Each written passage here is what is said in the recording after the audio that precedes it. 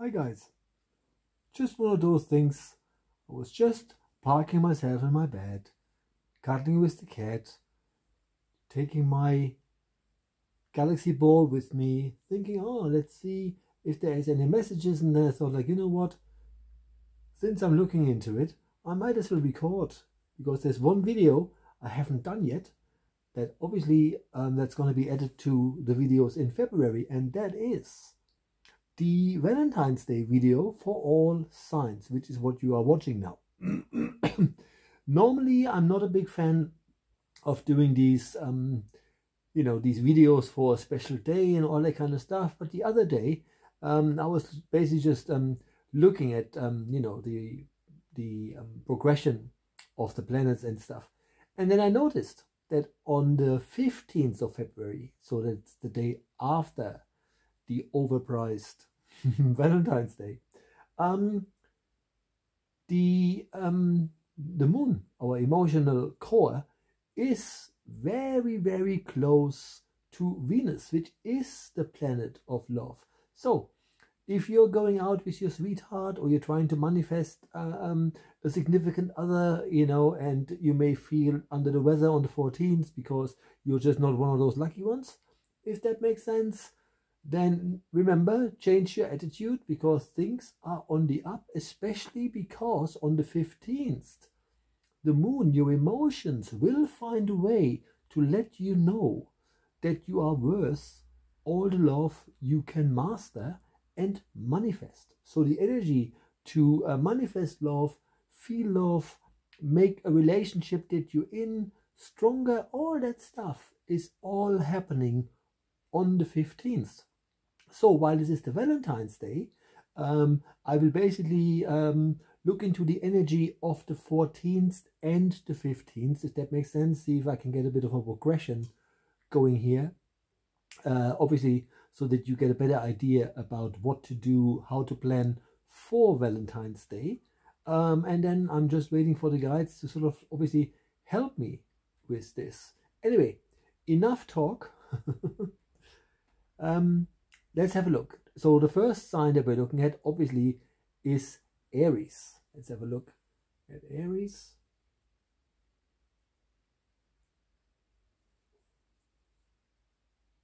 Aries, in your energy here is a lot of change. So the main message here is to understand whether or not you are in a relationship is sort of secondary here in the energy of attracting love and making love work, because you have a lot of change here. So what the guides are saying is, that's what I'm getting as two things for Aries.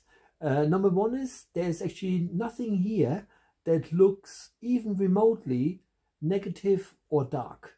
So what the guides are saying is, keep your faith up, faith up, things can only get better. Things can only get better. Anyway, the other thing is about the change, because you have so many different directions that you could be going. What I'm getting for Aries is to not manifest or repeat the same pattern. This is about reflecting what isn't working or what hasn't been working in my relationships, and to make sure that you're not manifesting the same thing. I'm getting this strongly for Aries to understand you're the first sign in the zodiac wheel. You are the doer. You create your own reality. What's the point in continuing old patterns? Okay, so that is what I got for Aries. Now, next sign is Taurus. Let's have a look what we got for Taurus with regards to Valentine's Day energy, love energy, Venus being near the moon on the 15th, all that kind of stuff. The energy I'm getting for Taurus is decisively about family. Now, that is not uncommon for Taurus, but, sounds a bit harsh. What I'm getting here is, for you Taurians, family isn't everything either. What you deserve is that one significant other that loves you without all the baggage that comes with it. Sounds a bit weird. What I'm saying is because you have energy here that has to do with family. So if you are a person that is with someone who already has their children, if you are a person that is in a relationship where you made the children you have, or if you are in a relationship where you kind of think, you know, let's just get this to another level so we become our own unit. The point is, regardless of what you program, manifest, or how many other people there are who obviously need you, the relationship that I'm seeing for you here is to reflect and to manifest someone who loves you without the clutter. That's what you deserve. You need to understand you are a person, so to speak, in your own right, you know, warts and all, and whoever your partner is or is going to be should really love you for who you are in your entirety, and not just because you are a successful man and you are a good father and all that kind of stuff. For Taurians, when it comes to your love life, if that makes sense, the message here is to claim is the wrong word, but to a certain extent it's not the wrong word. It's just, it's more like understanding that you deserve someone who doesn't love you because of your environment and what you have proven that you can do or sustain, if that makes sense, right? This is much more, you know, if none of the stuff we have here would be here, would you choose me? And if you wouldn't choose me, piss off, right? So that's what I'm getting for Taurus. Not quite sure how helpful this actually is, but I only work here. Next sign is Gemini. Now you're watching the Valentine's Day reading for all signs. Now we're at Gemini. You're watching Thomas's Tarot readings. Please like, subscribe, and share. And if you like my work, you can now buy me a coffee on buymeacoffee.com/Medium Thomas. Speaking of which, I made myself a coffee before I sort of sat down and then decided to record this. Sometimes I have no idea how I end up with these awkward situations, right? Anyway, are you ready, Gemini? Let's have a look at you.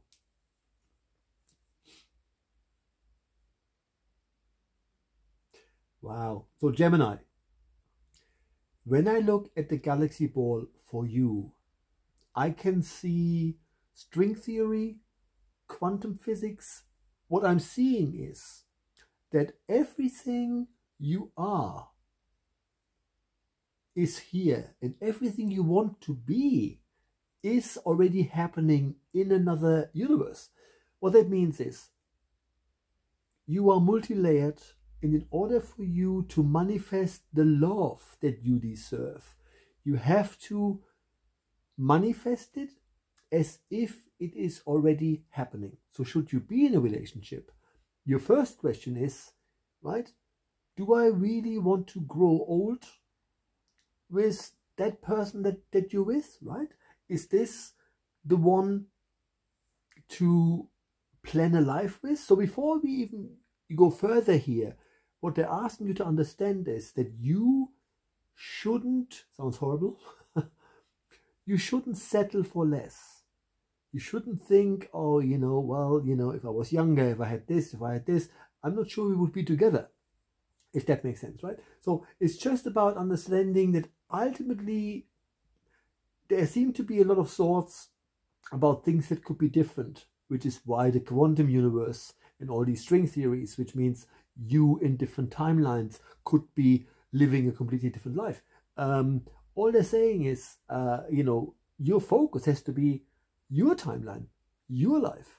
But your life has to do with you understanding that in that timeline, unless you're already happy within yourself, it's going to be very hard to find true happiness, right? So have a look at yourself, Gemini, and see, you know, is it the other person that makes me happy? That doesn't mean that you should be on your own and think like, oh, you know, blah, blah. That's not what I'm getting. What I'm getting is for you just to also understand that if there would be nobody around you and you would kind of go like, well, it is what it is, I'm still awesome, it is much easier then to manifest someone who wants you for you. Sounded a bit like Taurus, but that's the energy I'm getting here for Gemini. All right. Next star sign, Cancerians. Right. I have no idea where this comes from. I'm getting the sentence, I'm not sure if I like you today. And what that means is, for Cancerians, your attention span seems to be so short that it almost makes no sense making suggestions to you. Ask yourself, are you burning out? Are you at a point where you're not as flexible to manifest what you really want, to change that relationship so it works again? All that kind of stuff. It's all here. Ultimately, what I'm getting for Cancerians is that the only way you manifest love properly is by understanding. I'm getting this constellation where, shall I go left, shall I go right, and you have problems hovering in the middle. So it feels like you're sitting, it's like a musical chair, but you don't quite know where you're going. So the point the guides are making is, if you don't know what you want, how can you manifest, right? And I'm not necessarily saying that all Cancerians don't know what they want, but there is this constantly giving up on people, and on the other side is constantly doubting. You know, is this the right choice? Is this the right choice? And why am I not this? You know, so the point they're making with Cancerians, because obviously when the sentence here comes, I don't know if I like you today, which comes from the guides, they're just saying is, we find it difficult to help you and to make sense of you, because whatever the universe sort of presents you, you seem to have doubt, and that doesn't quite work. So stop the doubt, go for what you want, right? Warts and all, and just enjoy yourself. Okay, that is that. Let's go with Leo, next sign.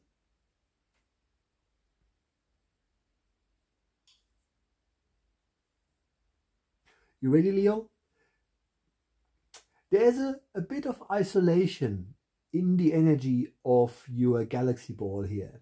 What that means is, for Leos, when it comes to manifesting love, when it comes to looking at the love you already have for someone, they're asking you to step back a little. And the says, seems to be the overall theme here, and the says where you really are in the scheme of things, because the energy here is actually really, really positive for Leo. And it may have to do with the fact that the full moon on the 5th, just 9 days before the Valentine thing, the full moon set in Leo, which means you have an energy boost at the beginning of the month, and so therefore your energy is still quite powerful when it comes to just a week later, the Valentine thing. The point is, there's a lot of love here. So your issue may not be to manifest love, but to step back before it happens and just see, like, you know, if I could choose whoever I want, if nothing else would be a problem, you know, finances, where I live, what I want to do, if I had everything, and then that significant other is there, right? Would I prioritize her? What does the guides are saying to you, because you have the Leo here? There is a part of you that needs to be prioritized, and that needs to prioritize your significant other. There seems to be quite a lot going on in Leo life, right? And maybe you're not looking at the relationship you could have or have often enough to make changes to make it work.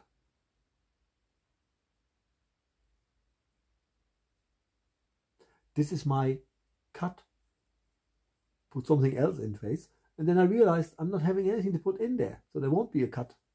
In any case, Leo, let's go with the next star sign now. We're looking at Virgo. You are watching the Valentine's Day special video, if that makes sense, for this month. And now we're looking at Virgo. Sorry, yeah.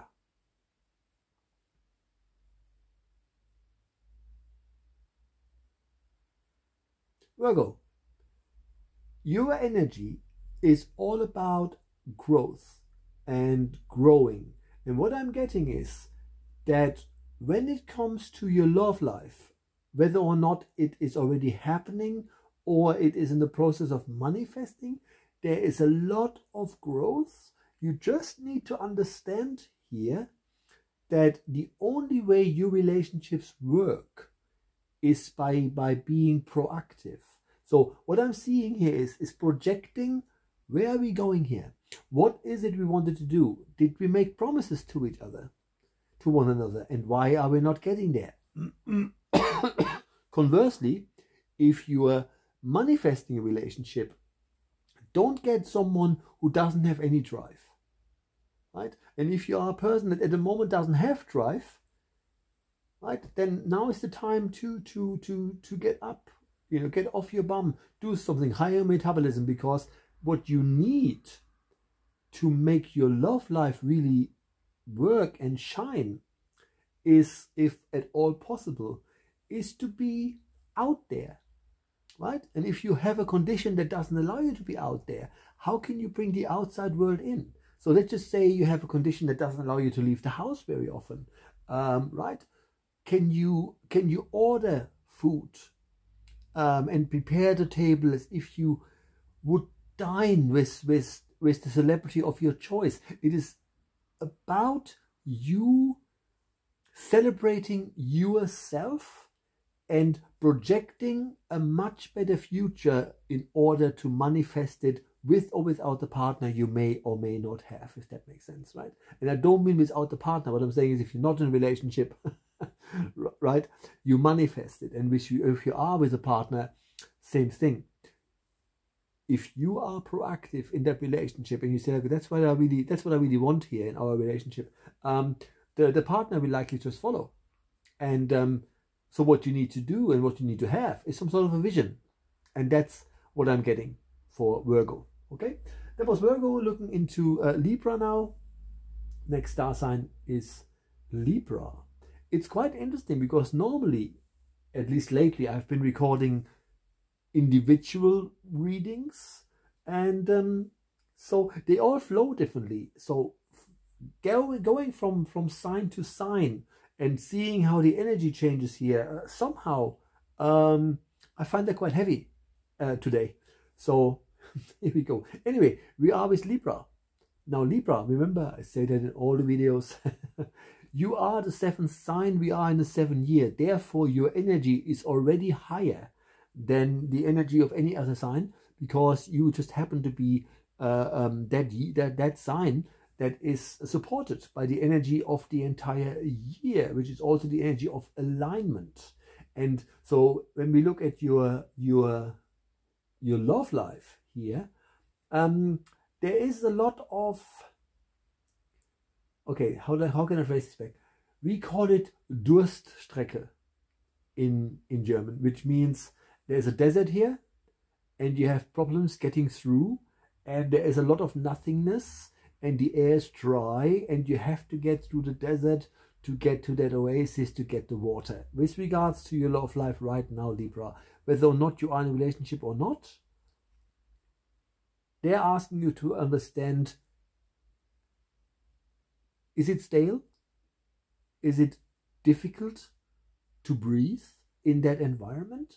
And to understand that I'm not seeing making massive changes. I'm seeing saying to the other person, help me get through this, because you're partly the reason why I feel that way. So the energy that I'm getting, and again, this is a general reading, it might not resonate with all of you. What I'm getting is to hold people accountable for their actions, and at the same time, I'm not getting anyone forsaking anyone, if that makes sense. But there's certainly some struggle here that you're going through. So if you are in the process of manifesting new love, just be aware that there's stuff from other relationships or from old relationships that still sits inside you. Equally, if you are in a relationship, just focus on, you know, has someone messed up in that relationship? Have we now become a couple that just lives side by side? That's the energy that I'm getting. And just reflect and then be honest about it, so things can flow again when they're talked about. Okay, that was Libra. Going to the next star sign, which is Scorpio. Here we go. You ready, Scorpio? So the imagery that I'm getting is a bit of a weird one, and it isn't. So what I've been shown is a hi-hat, you know, from the drum, a hi-hat, and a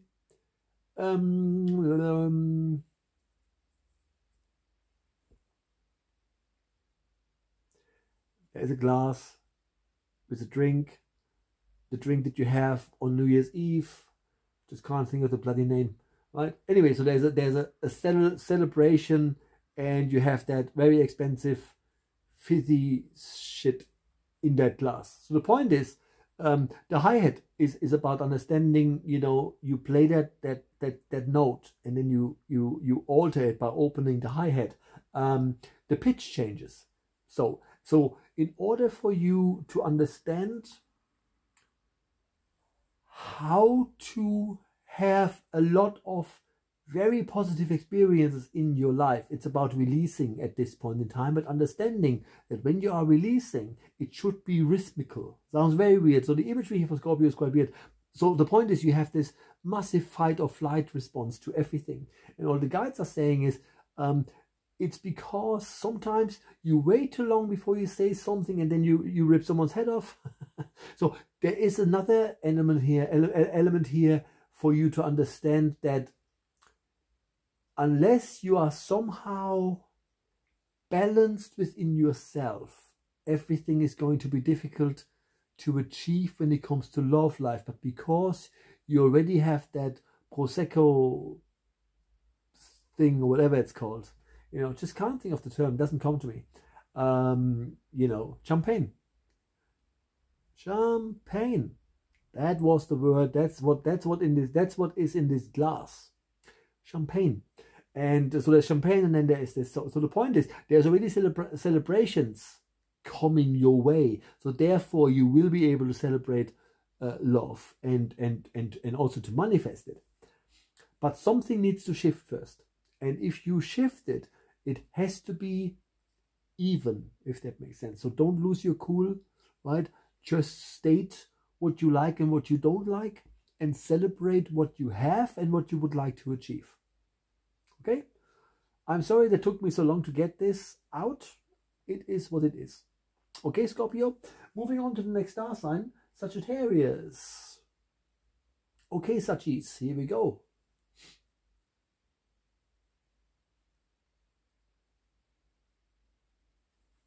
Okay, for Sagittarius, what I'm getting is for you to, sounds a bit horrible. Let me just get another sip.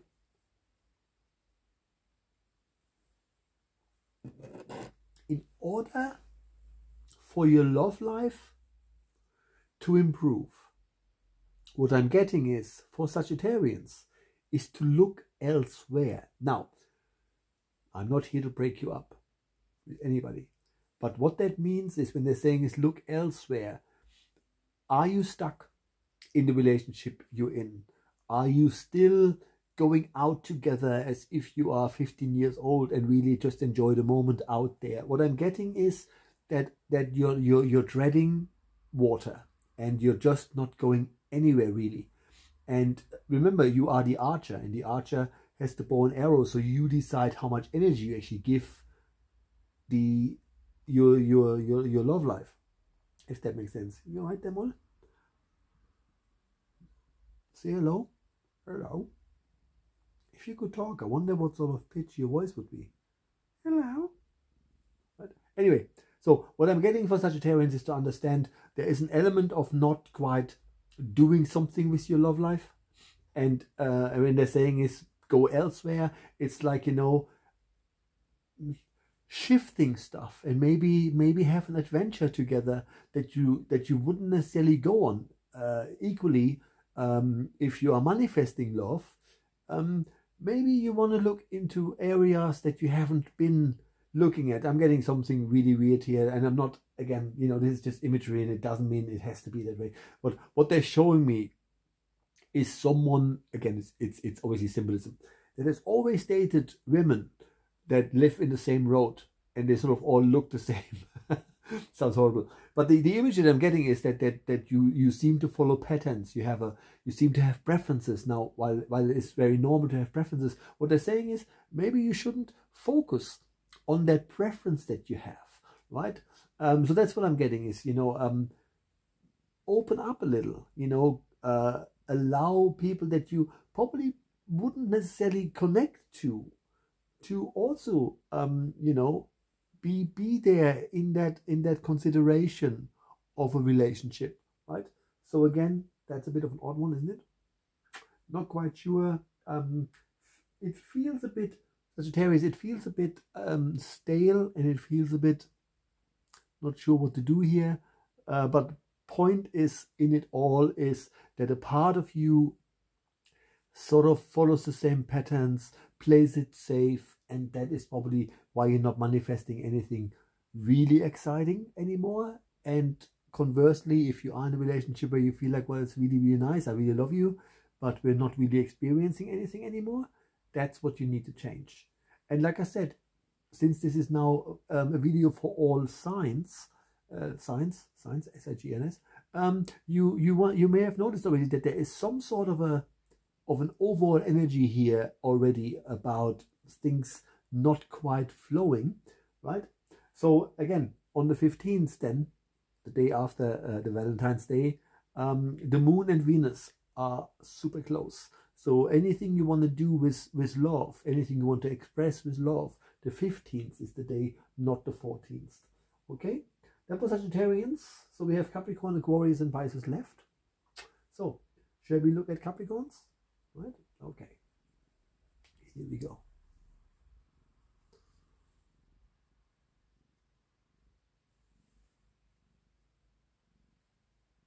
Again, Capricorn, there is a bit of a void here. For Capricorns, the energy here is about, again, it has a lot of overlapping energy here with signs. And the energy for Capricorn is, do you allow compliments to really be noticed? What I'm getting for Capricorns is that sometimes, even when someone says something nice or means well, you might not quite take it or doubt it. What I'm getting for Capricorn with regards to anything to do with love, reflect on how come I have stopped taking compliments. How come I think some people have an agenda? So focus on your experiences when it comes to partners and your love life, and don't just assume that anybody is a bloody liar or has an agenda, right? So what I'm getting for Capricorn is to allow yourself to be much more open to people's affection and to people's loving words. And equally, if anybody doesn't have any loving words, ask them, how come you haven't got anything nice to say, right? Hold them accountable. Okay, that was Capricorn. Aquarius, our second last star sign. You are watching the Valentine Day special video with myself, Thomas Janak. You're watching Thomas's Tarot readings. Please like, subscribe, and share. Obviously, it will be time-stamped. Yeah, all the videos are always time-stamped when I read for all signs. Aquarius, the energy here is, there is an entire constellation in your energy. At this point in time, Aquarius and Aquarians, don't feel that the relationship you're in has got to be the relationship. there's always something else coming your way, if that makes sense. So you do not need at all to feel responsible for someone, stuck with someone. And also when there's a full constellation, when it comes to those Aquarians that aren't with anybody, is, you know, sounds a bit weird. Maybe it is, maybe it isn't. Take your pick, right? Take your pick. Trust your intuition, because your intuition is bang on. And that's sort of all I get for Aquarius. How weird is that? Short and sweet. In any case, let's look at the final star sign, which is Pisces, my star sign. Here we go. Now, that is interesting. What I'm seeing here, literally, Pisceans, is Pluto. Pluto is the outermost planet, if that makes sense, in our solar system. I know Pluto has been demoted to a dwarf planet in 2006, but Pluto doesn't give a shit, right? As far as I'm concerned, just because in astrology he's not really counted, Pluto is still important, because Pluto is found in any birth chart and therefore has its place. And that is the first message. Just because you sometimes feel on the fringes of things, and you may feel, no matter where I go, I'm always the odd one out, I never really feel fully embraced, right? If that is your feeling, you're still in the game. And what I'm getting is, because Pluto's orbit is so erratic, that you have to focus as a Piscean, which I am too. Really important is, do I sometimes convince myself that things aren't working and therefore manifest that things aren't working? What I'm getting is regards to love is a bit of a self-removal from opportunities out of fear that there could be rejection and all this sort of thing. So Pisces, you are the sign of dreamers. And because you are a deep sign, there's no way you can anticipate what you manifest, if that makes sense. You can only manifest as best you can. And because you have Pluto as the lone planet, and Pluto has a bit of an erratic orbit, and it takes Pluto 248 years to orbit the sun. Number one, don't rush anything, right? Should you be single at the moment, that is not a reflection on anything. Just because you're single, the same way millions of people are on the planet, does not mean you don't deserve love and you're not lovable, right? So what I'm getting for us Pisceans is to stop thinking about why things aren't working, and also convincing yourself, I don't really need anything, I don't need anyone. That doesn't help either. What I'm getting for us Pisceans, and I say us because obviously I'm a Piscean, is to override the fact that Pluto is the outermost planet. Because Pluto, since he has been demoted, and now we see him as so let's just say we have these planets, right, in our solar system, and they're lined up, and then Pluto as the outermost planet has been counted. Now that Pluto is no longer counted, we put him back with the dwarf planets that are right where he lives anyway, which is in the Kuiper belt. But in the Kuiper belt, he is still the largest planet in the Kuiper belt, and all these other dwarf planets are saying to him, hey Pluto, you're all right, welcome home. In other words, with regards to love, Pisceans, whatever you have experienced, good and bad, is just one of many things you are going to experience. And what I'm getting for us Pisceans here is to say, like, I deserve to have a new relationship, a new love life, and I don't care what people think of me. I will always find someone who loves me, which is the dwarf planets and the 9 planets in the solar system. That makes sense, right? So Pluto is never alone. So you don't have to be a reason to believe that nobody is out there for you. Conversely, if you are in a relationship, you know, reflect in the relationship. Do I feel I'm on my own here? What's going on, right?